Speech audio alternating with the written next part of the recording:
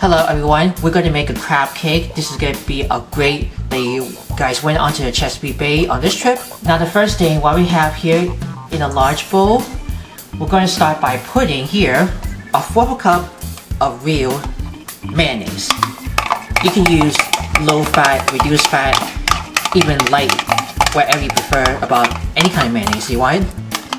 3 tablespoons of Dijon Mustard. You can also try with some prepared yellow mustard. 1 teaspoon of Worcestershire Sauce. I already beat 1 large egg. Now we're just going to stir around using a whisk. You see that real quick? Just to get smooth.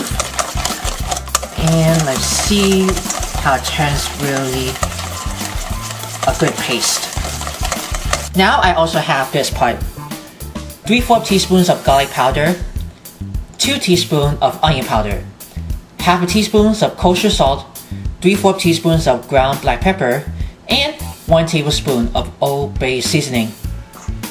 Just gonna put this right over. I'm gonna give you guys a show you about the Old Bay seasoning. Just went for here in Chesapeake Bay, and it should look like this. I'm going to give that real quick to whisk around. And now you can go ahead and put about 3/4 cup of breadcrumbs. Any kind of breadcrumbs you like, plus more to bread it and coat it for later that. I'm using about Italian style breadcrumbs. You can also use seasoned breadcrumbs or unseasoned breadcrumbs. You can also use Japanese breadcrumbs, which it has with the panko. Just gonna keep going. You can see how the really thick batter. I'm just going to switch those from the wire whisk to the rubber spatula. Just almost there for that. Now you can go ahead and plop 3 6-ounce can of crab meat. Whatever kind of crab meat you like. I'm going to use the bumblebee white crab meat because it's going to taste great. So that's 1, 2, and 3 can. Flop it over. You gotta make sure to drain well. We don't want all the crabs too soggy. And I'm just going to break all the crabs before we're going to fold it in using with the rubber spatula.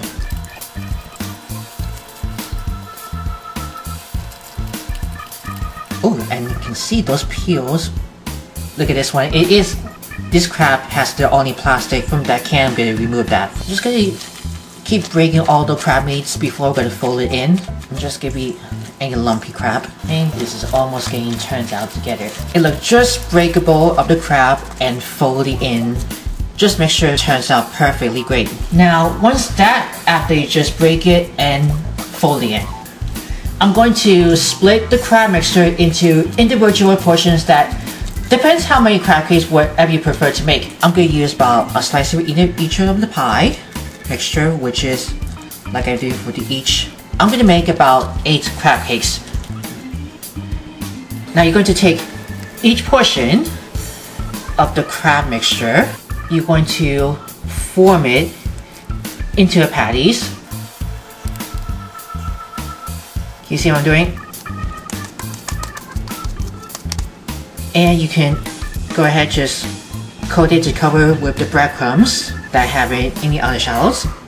It's gonna be nice and crunchy to cover the breadcrumbs, remaining one, like I said, for plus more. You're gonna place it onto the cookie sheet lined with aluminum foil. Now you can use a large ice cream scooper to scoop each one, will shape it into the hamburger patties, or even 3-inch circle cutter to mold it. It will form it and pat and release from the cutter. Here's the cookie sheet that I lined with aluminum foil. And we have everything's well coated onto the breadcrumbs, has been already covered that and breaded, and we're ready to fry it. Now the next thing, you want to heat up the non-stick skillet or medium-high heat. You want to make sure, you have to feel if this ready, you want to get sure how it's going to be nice and slightly hot. You're going to take about 3 tablespoons of vegetable oil. We're just going to swirl around. We'll get it nice and slightly hot. Now you want to carefully plop all the cakes one by one in the skillet has been already heated with oil.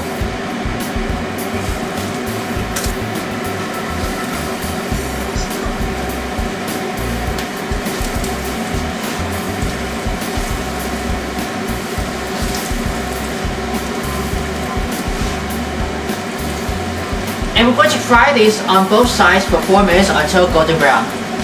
In just 4 minutes, but first I'm going to flip it over.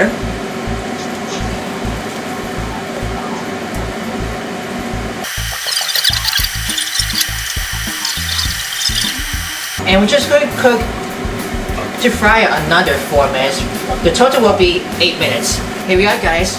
When all cakes just almost completely golden brown after fry, you can go ahead, remove from the heat, and ready to plate it up.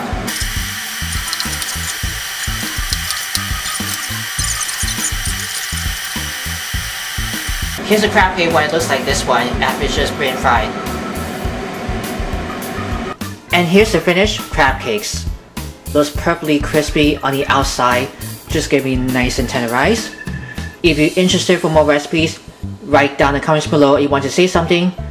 Always have to make sure to view all videos to watch before sharing. Don't forget to give it a big thumbs up for everyone. You can serve it with your choice as a favorite into swirl with some ketchup, more mustard, more mayonnaise, on the sides on the sides, or even a spoonful of the tartar sauce. I hope you guys, so let's dig in.